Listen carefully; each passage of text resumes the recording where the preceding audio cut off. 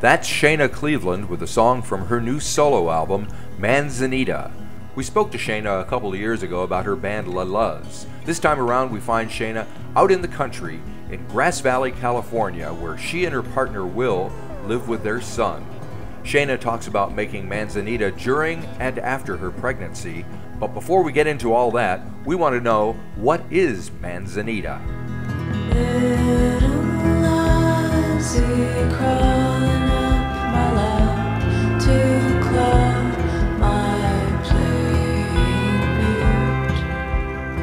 It's a small tree. I don't know enough about trees to say what type it is, but it's sort of a small tree that has flowers at sometimes of the year. Yeah, I guess it is evergreen. It doesn't always have leaves, so I guess that probably makes it evergreen if it doesn't drop its leaves. Just thinking back to grade school science. Right. So, and why is it that the title of your new album? Well, it's a tree that grows a lot out here where I live in Grass Valley, and it's not one I was familiar with before living here. So I think I associate it with this place, and these songs are really inspired by this place that I've lived for the last 5 years. Right. So you've had an eventful last year or so, haven't you? So I don't know how much of that you want to touch on, but maybe just fill folks in with what you've been up to and what you've kind of gone through.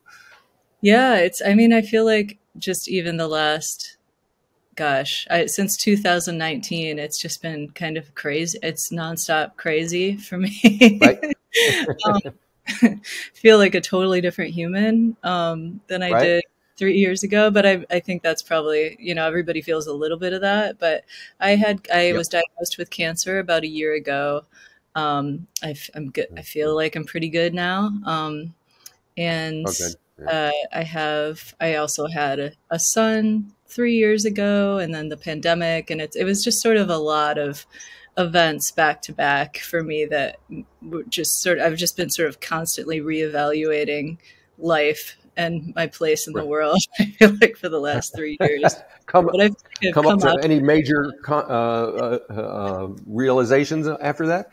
Yeah, I think I have. I'm not sure I quite know how to articulate them yet, but I feel like I think I feel happier. I feel more at ease, and I feel more in tune with some sort of overarching mysticism.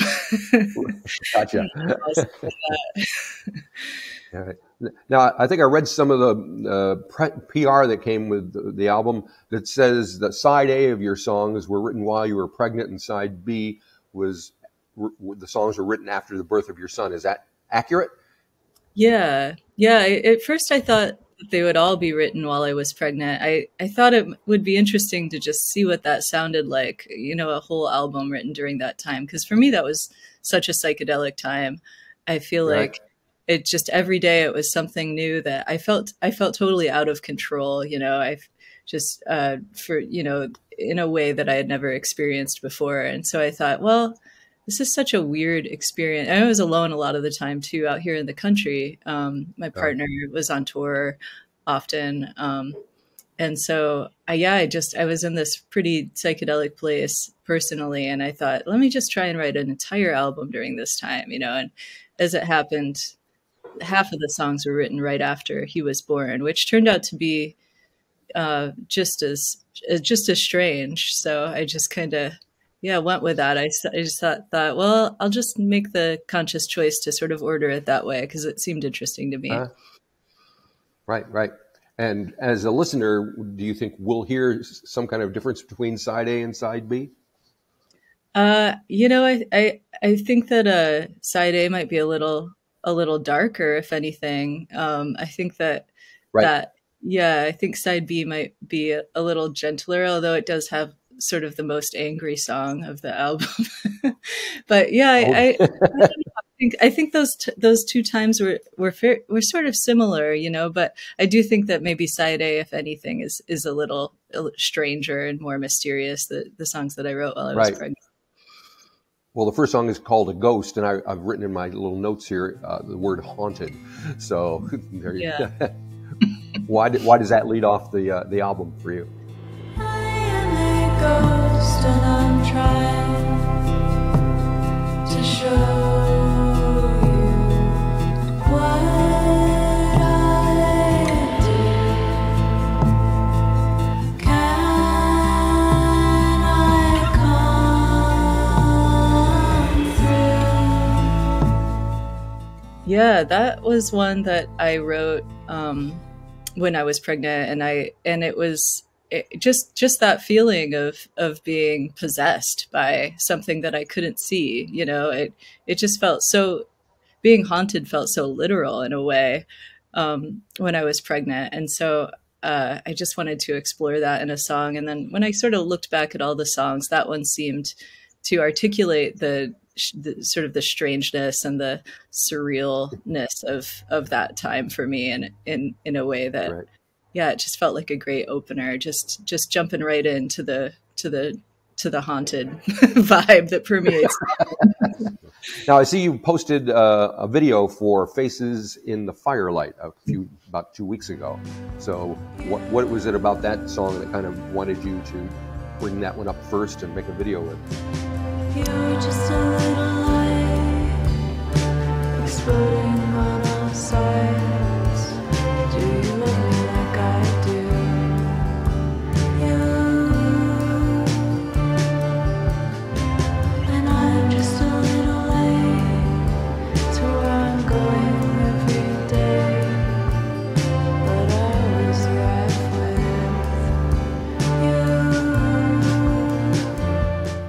you. Yeah, that song, it is another one, yeah, from side A, the pregnant side. And that song I wrote when I was watching my partner Will tend to this burn pile. Out here in California, we have to have designated days where you can sort of burn all of the trees and branches Right. that have fallen around your property as a fire prevention. You have the fire to avoid the big fire. And so he was Right. having these giant burn piles, and I was just looking out, and he just seemed so tiny, and just something about how vulnerable and small he looked in front of this giant fire that was just burning into the night. He looked like the ultrasound image that we had on our fridge, and it just made me I think that I saw the connection there, and it's just a very, it's such a love song, you know, and it's a love song to both of them at once, you know, the unborn child and the person that I was about to become a parent with. And yeah, so in that way, it also seemed like a nice one to lead with. And for the video for that, we tried to shoot it. We shot it outside my house and used a lot of natural elements that were created, Right. like sculptures of flowers right next to actual flowers. And so it felt like a good way to sort of represent the inspiration of nature, but also the way that it gets manipulated and exaggerated, and through, you know, the lens of writing songs. Right. That was quite a large cake that you're picnicking with in the video. Was that an actual cake?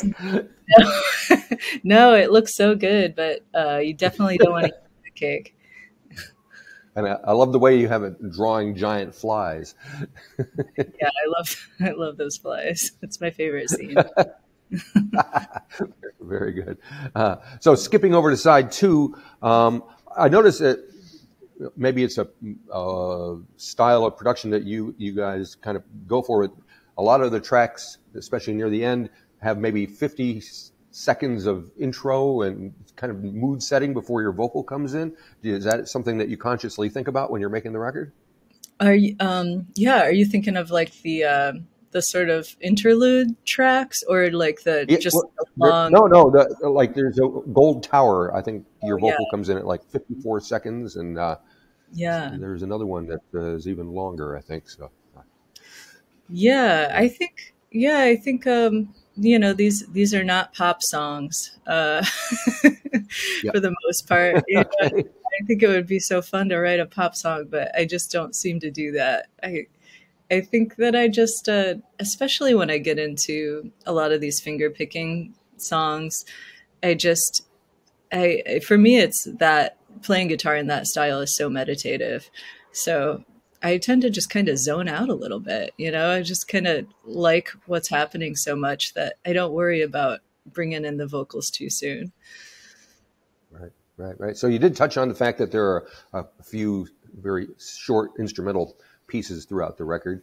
So maybe you can elaborate why they're there.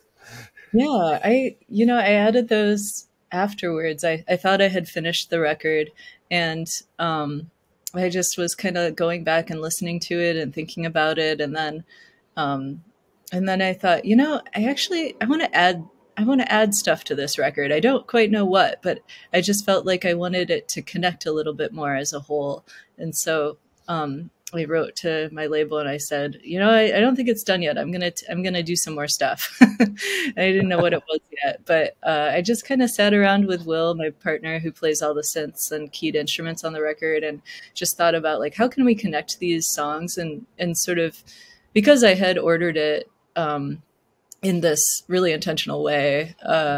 According to the times that the songs were written, I thought I might as well lean into that and just sort of connect the songs through these I don't know what to call them really, but just through these short tracks, short, mostly wordless tracks, and just to sort of make it feel more like a continuous piece, because that's sort of how it feels to me when I listen to it.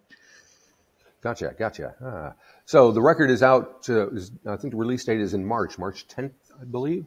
So Yeah. what have you got planned once that happens, on the day and thereafter? But yeah, I'm going to do a record release show. I'm going to do some touring in the US and hopefully in the UK.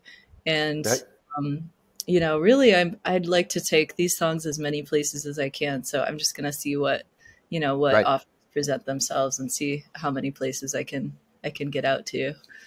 So when you tour as a solo artist, what kind of configuration and presentation do you do?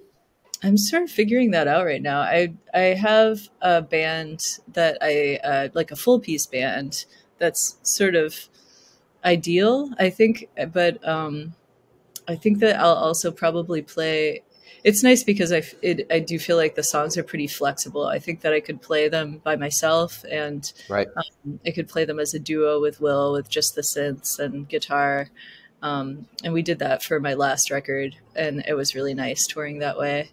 And then, yeah, I do want to try, though, because there are more drums on this record than my other solo records, to do some full band shows, as many as I can afford to do, really, with a full band. Right. It must take quite a bit of organization, because you got your solo thing, you're in a band, Will's in a band, and Yeah. you have a family thing going on. So how do you deal with all that? I don't know. I feel like every day I'm trying to figure that out. Like we just talk all the time. We have a calendar, I make calendars every year, so those just get filled up with everything. And yeah, it is tricky, but for some reason it always seems to work out. I think Will and I are just, we've both been touring for so long that we're kind of used to that flexibility, but yeah, it's definitely tricky. Okay. And do you have another video on the way before the album is released? Yeah, I have a video for A Ghost that I'm really excited about. It's definitely creepy, and but it's inspired by like America's Funniest Home Videos kind of vibe. So yeah, it's really weird. I'm excited for people to see it.